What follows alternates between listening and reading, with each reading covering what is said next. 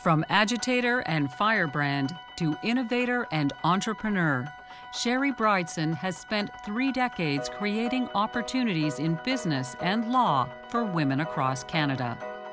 In 1970, Sherry joined the 500 activists of the Abortion Caravan on their momentum-building expedition from British Columbia to Ottawa.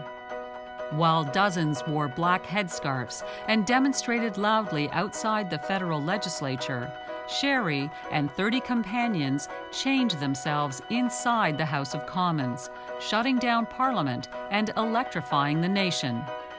After working to eradicate laws oppressing women, Sherry chose to create spaces and develop opportunities for women through entrepreneurial innovation.